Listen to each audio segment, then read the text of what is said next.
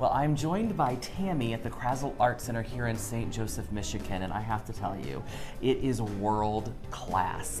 I know you probably hear this all the time, but I bet people come in and say, I cannot believe this is here. It happens, it's true, they do. Unbelievable. It's a wonderful organization, a wonderful place in our community. Give me a little history. Tell me about where it all started. Well, really, if we go way, way back, it started in 1962 with a clothesline art fair by a group of local artists. They went out on the bluff overlooking Lake Michigan, which is beautiful. Yeah. They tied clotheslines from tree to tree, and they hung paintings from them and sold them to the community. That was our first art fair. It was in 1962. That group of artists went on to start the St. Joseph Art Association, which ultimately became the Krasl Art Center. So in the late 70s, George Krasl left an endowment to start an art center in honor of his wife, Olga Krasl.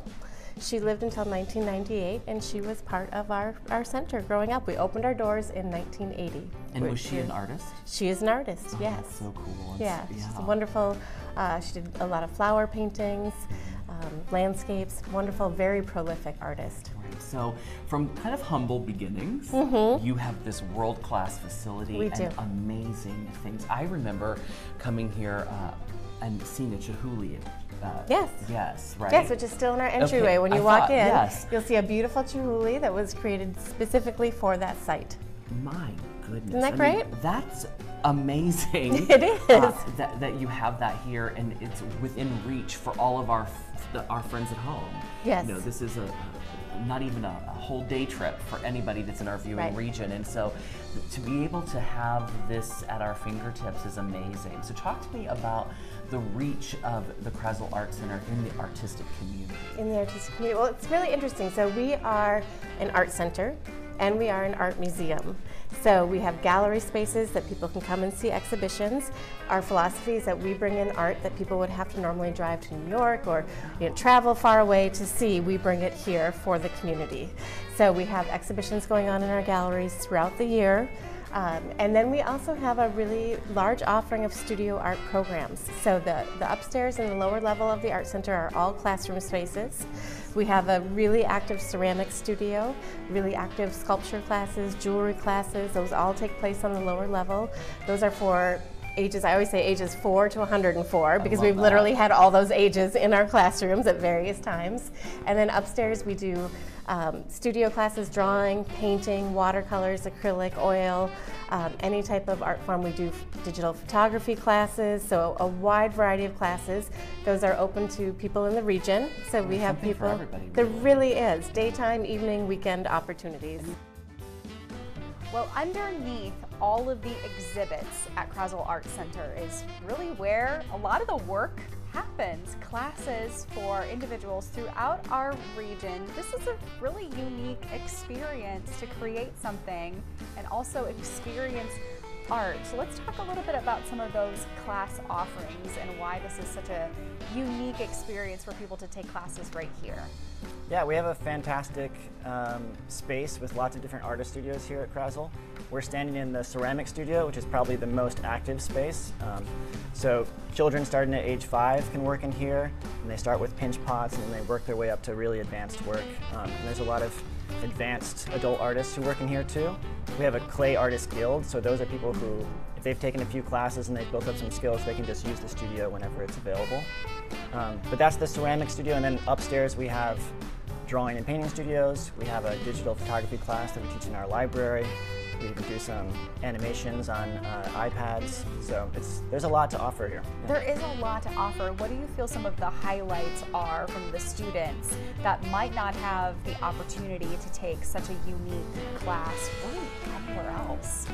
Yeah, well, this is definitely one of them. You know, even high schools that have a ceramics department usually have a wheel or two, but they don't have all of this equipment, so it's a really great ceramics space here.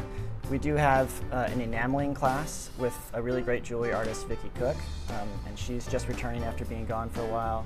And then our drawing and painting teachers are really strong as well. But in addition to kind of our regular classes that we offer, 3 times a year, we've got 3 trimesters. We also bring in visiting artist workshops. So those are people who aren't maybe so local and might be really specialized in a certain medium.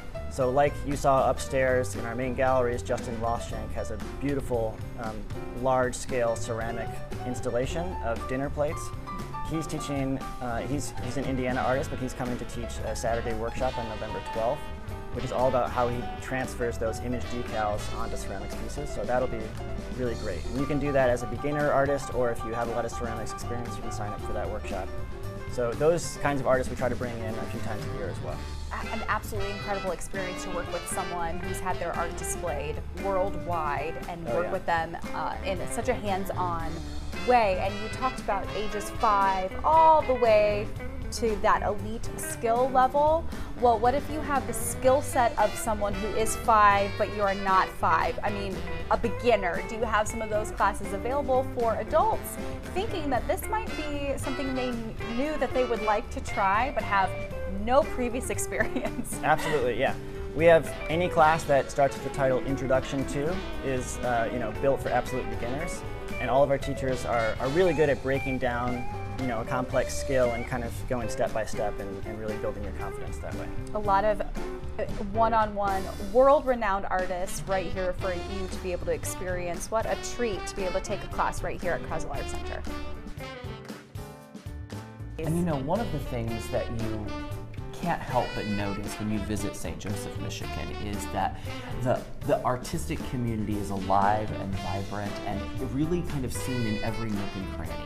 As you go into these local stores, you see, oh, what is that? Oh, that's from a local artist. Right. And really, you can kind of trace that all back to that clothesline. And public art is really important, and I don't know that people understand how important it is, but it's it just makes the community more beautiful, whole, absolutely, a destination. Absolutely. So, art for the sake of art is not just that. We have lots of roles that artists play in our community, and St. Joe is a great example of that. Artists have grown up and built a community that they can be very proud of, and the Krasl Art Center is right in the heart of it.